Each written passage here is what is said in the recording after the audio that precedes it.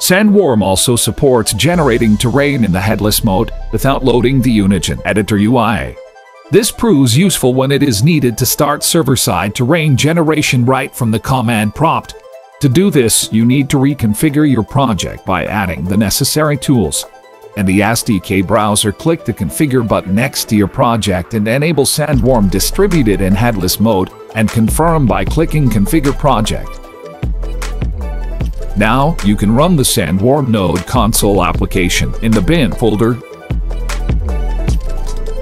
Specify the SW generate key with the path to the Sandworm project previously prepared in the editor, and the utility will generate a terrain and write it to the world specified in the project generation settings. Generating a large high-density terrain may require a lot of time. Sandworm supports distributed computing, enabling you to harness the power of your computing cluster connected to a local network. If terrain generation on your computer is estimated to take more than an hour, it makes sense to use the distributed generation feature.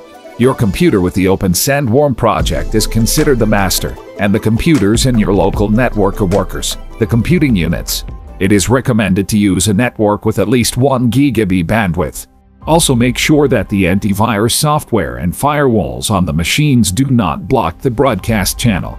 It is likely that your source geodata is going to take up a lot of space on the hard drive, so we recommend keeping all the data on the shared network storage so that all workers have access to it. Of course, the throughput capacity of the storage device is crucial for the best data exchange speed and generation time. When creating the Sandworm project, refer to geodata via the external files option so that the path to the source data is the same for each computer. You can also use TMS data sources provided all workers have access to the internet. It is also highly recommended to move the cache data folder to the network storage. Then prepare each worker. All computers must have the same operating system and the same version of UNIGINE SDK installed. You need to run the Sandworm node console application on each workstation.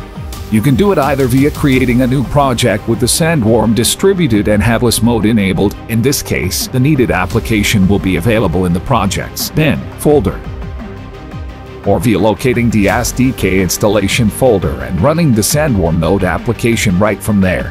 You can override the default settings like the cache folder and the network port to communicate with the master computer by specifying corresponding keys. In the Sandworm project on the master, enable the distributed generation flag. You can also specify ports for synchronization with workers and data exchange and set the percentage of workload on the master when generating the terrain. By default, it is set to maximum. Click Generate and a list of ready workers found will open. You can create forks, child processes on each worker for better multitasking and performance. We estimate a reasonable number of forks is 4 to 6. More forks reduce the workstation performance. You can also stop and clear local data cache on each worker.